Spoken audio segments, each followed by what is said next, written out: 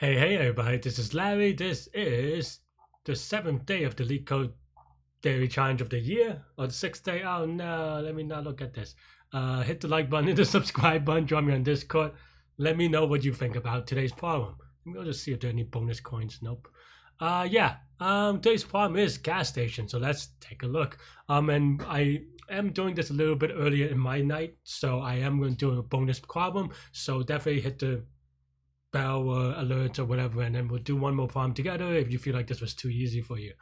And it'll be one problem that I haven't seen before. Even though I don't remember most problems, but you know, who knows, right? Inside the subconscious, who knows how those things work. All right, let's take a look. Today's problem is 134 gas station. So the end gas station's on a circular route where the amount of gas is gas of I. You have an unlimited gas tank and cost of I to travel from the I station to the next station. You begin the journey from empty tank and one with gas stations. Given two integers of weight, gas, and cost, return the starting gas station's index if you can travel around the circuit once in the clockwise direction. Otherwise, return -1. Otherwise, okay. Oh, it's guaranteed to be unique. Okay. I was going to be like, huh, can you just do it from everybody? But yeah. Okay. What does that mean? So basically, gas means that it costs.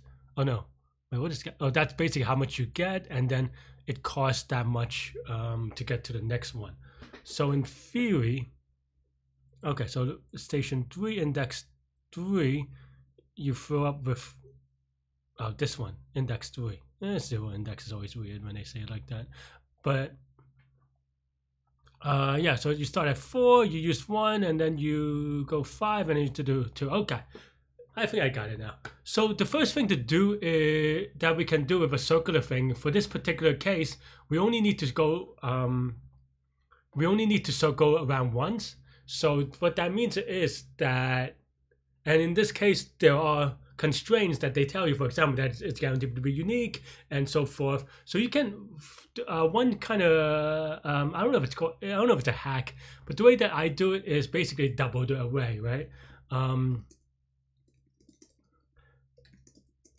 And the reason why you do that is that you can think about something like this array.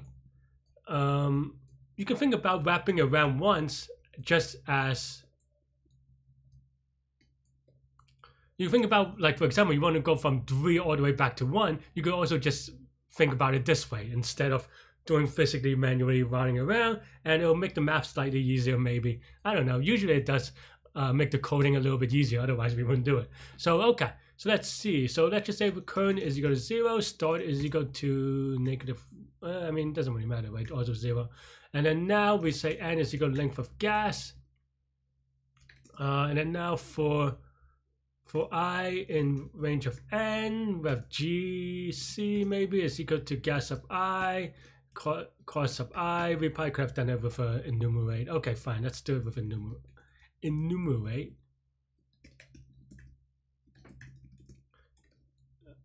So we have something like that, right? And then basically, currently we fill up, right? I guess it's G. We fill up, and then it takes us cost to go to the next one, right? And then now, if current is less than 0, that means that, well, I just want to make sure I'm off by 1 cases. That's what I'm reading on. Basically, for example, you fill up at 4, then you use 1, and then you fill up at 5.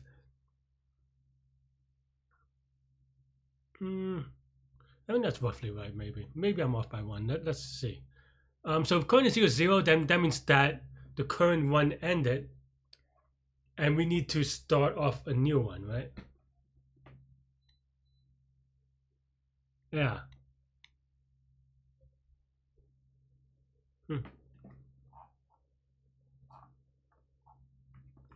And then here we say start is equal to I, maybe, or I plus 1, maybe. I don't know.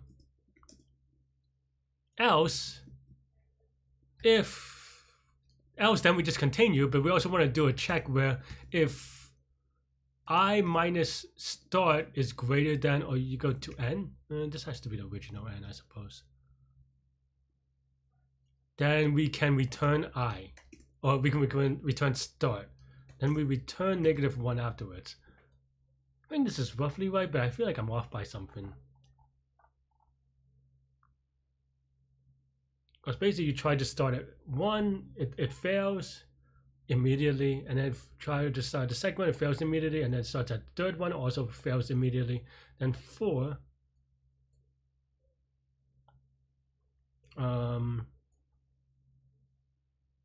why isn't that working? So 4 1 5 2 2 2 2 2 2. All right, let's just print it out.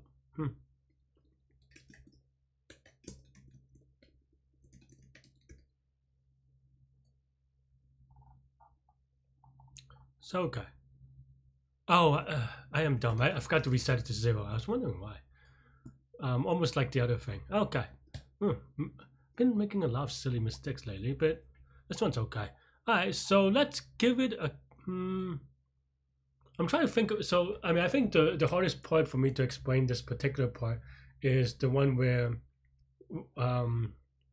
can you get to? Well, no. Okay. So this is why this is good, in the sense that, like, you know, one question that you might have is like, well, if you get to 0 or if you get to negative at some point, what if you know, let's say you have 5 elements, A, B, C, D, E, or whatever. Let's say you got to negative here, right? Or yeah, let's say you got to negative here, and you began this segment, you know, from A, B, C, say, right? Why do we reset at D and not at, you know, maybe B, right? So that may be one thing that you may ask. But the thing is that we know that because the precondition or the invariant of this thing is that going into C, it was positive, right? Or 0. So that means that going into C, it has a greater, like, has a positive impact, right? Meaning that, okay, if the, and you know, we don't even have to, I mean, I know that we're talking about adding and then subtracting, so you can think about it as a delta away, but that means that if A plus B is going to be greater than 0, let's take a really, you know, obvious case where A plus B is equal to 1 billion, right? So if it goes to 1 billion, it adds the negative value of C and then goes to -0. That means that even if you take away the contribution of A, which by default also is going to be greater than 0, B plus C is also going to be less than 0, right? So that's why you're able to kind of reset it and set it at 0, starting from D now going forward, because we know that C is a very negative impact on the answer. Okay, I think now I believe that, and then now I can maybe submit, and hopefully I don't make a silly mistake. Sweet. 10-12 streak. Yeah, that's pretty much it. This is going to be linear time, linear space. Hope I don't have to explain it that much. Why? The linear space, well, it's linear time and linear space because we doubled the space, the way that I did it here. But of course, if you are very careful, you can do this in all one space. Basically the same idea, but you know, but a little bit more careful.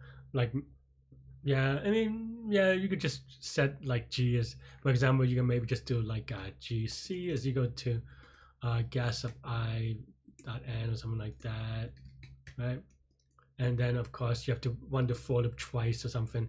But anyway, so you could get this in constant space. But yeah, that's all I have for this one. Yeah, that's pretty much it. Let me know what you think. Stay good, stay healthy, to good mental health. Have a great weekend, everybody. I'll see you soon and take care. Bye bye.